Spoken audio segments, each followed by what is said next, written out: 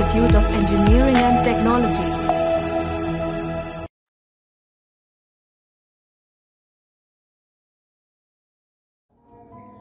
Hello students, today we are going to discuss about alternating series and how to check whether a given alternating series is convergent or not.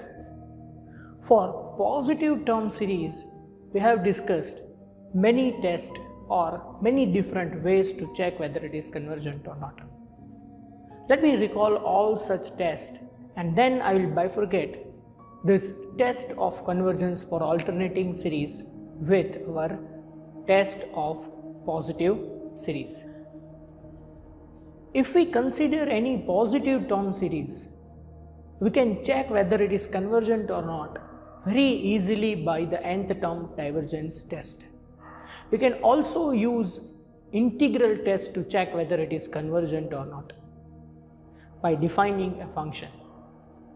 We can also use comparison test to check whether it is convergent or not by defining a new series which is actually a dominating series on the given series.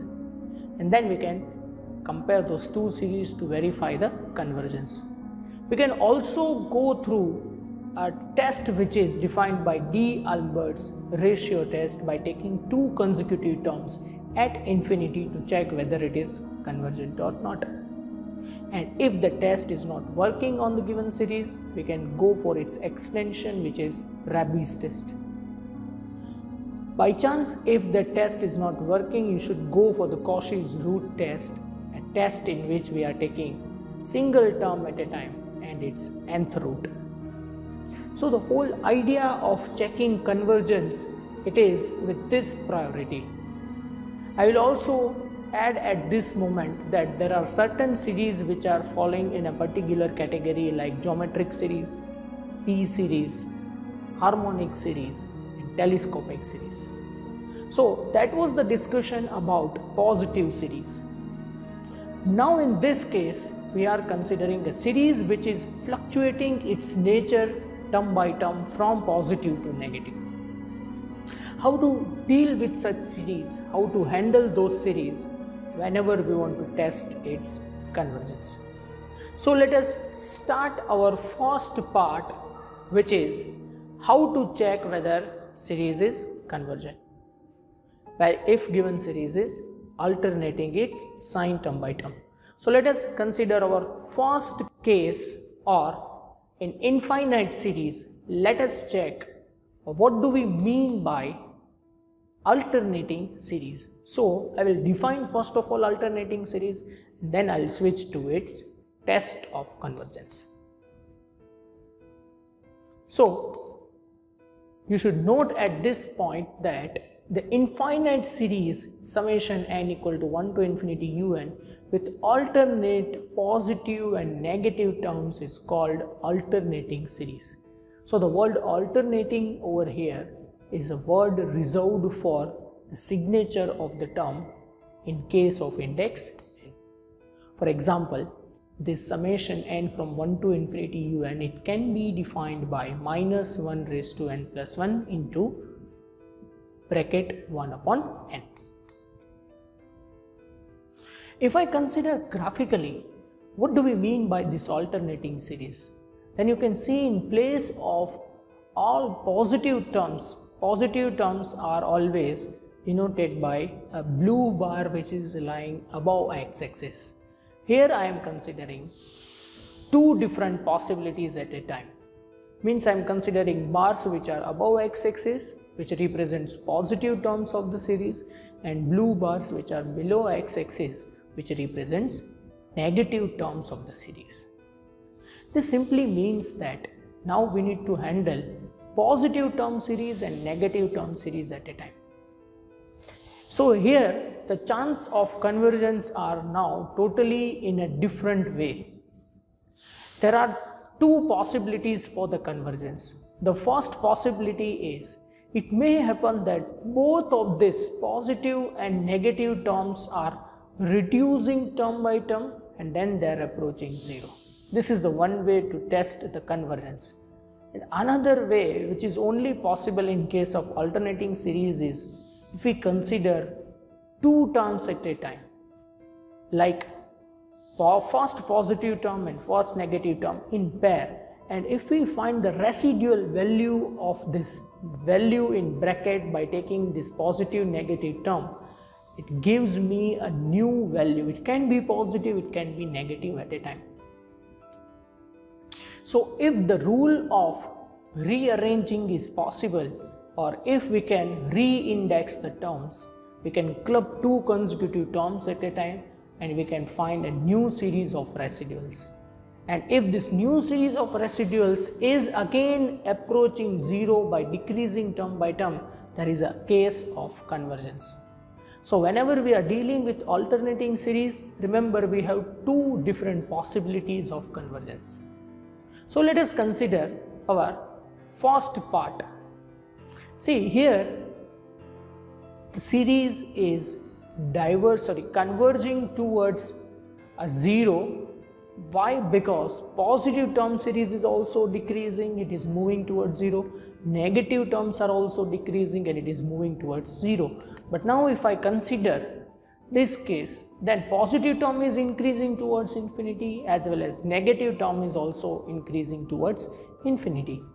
And this means that we have convergence and divergence in case of alternating series. But now that was a graphical approach towards checking whether convergence or divergence is possible or not. Let us define one test which will help you to check whether it is convergent or not, and that is known as Leibnitz test. Now in Leibnitz test, how actually we are defining the condition is something like this. Suppose the given series is minus 1 raised to n plus 1 un and it is defined by an, then it is convergent if it satisfies the following condition. The first condition is magnitude of an is strictly greater than magnitude of an plus 1 for all n after some number capital N. That means this series is strictly decreasing series. So term by term the modulus value must be decreasing. Second condition is mod of an must be equal to 0 whenever n is tending to infinity. And that means that modulus are not only decreasing by nature, they are also tending towards 0 at infinity. Let us consider the whole thing graphically first of all. If I consider alternating series and if I particularly denote the negative values by red color, and if I take the mode of the value, we can see clearly negative values are now reflected in a positive way. So now we need to focus only on the blue bars at a time. So you can see clearly that the first condition is satisfied. The mode of an is strictly greater than mode of an plus 1. That means term by term, my value of input from the series is decreasing. And the second condition is also true, that this value are decreasing and then they are approaching value 0.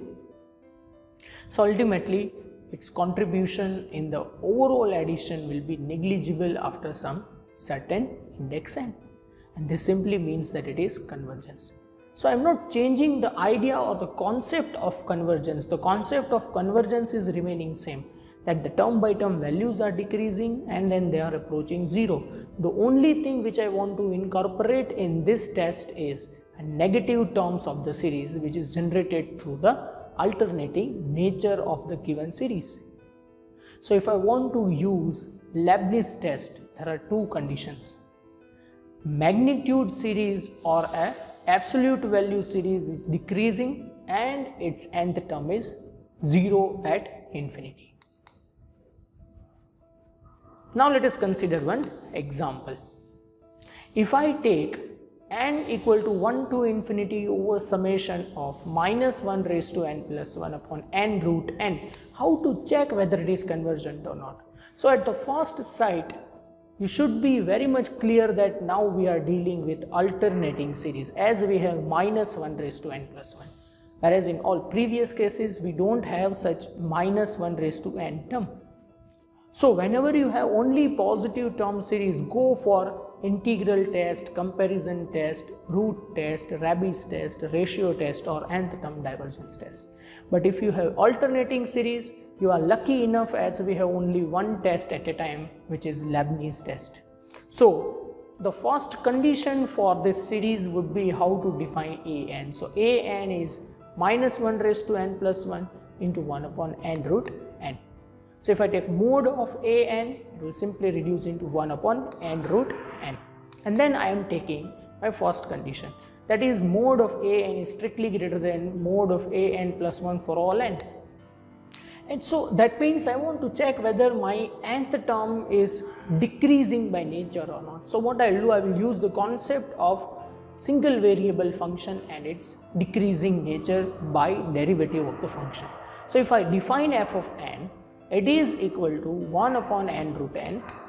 That simply means that f dash of n is minus 3 by 2 n raised to minus 5 by 2, which is strictly less than 0 for all n. This simply means that the derivative of the function is negative, and whenever derivative is negative, that function is decreasing by nature. And as this function is equal to my input, which is 1 upon n root n, this clearly says that this term 1 upon n root n is also decreasing by nature. So my first condition is satisfied. Now let us move to the second condition. That means the magnitude value will be 0 at infinity.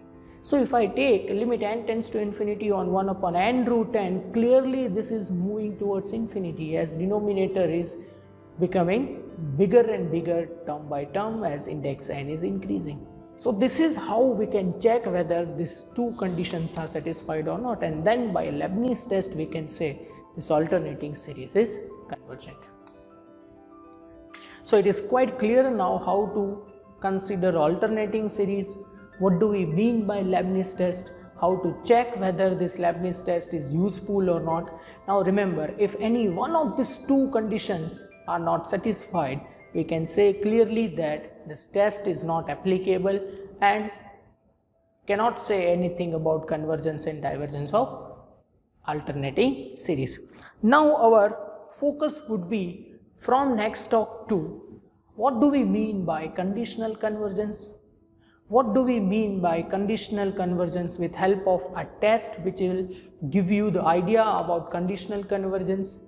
We'll also see a special category of the series which is known as power series, and we'll go through a radius of convergence as well. So I hope all of you understand in this talk what do we mean by alternating series, what is graphical meaning of alternating series, and finally what do we mean by Leibniz test. Thank you.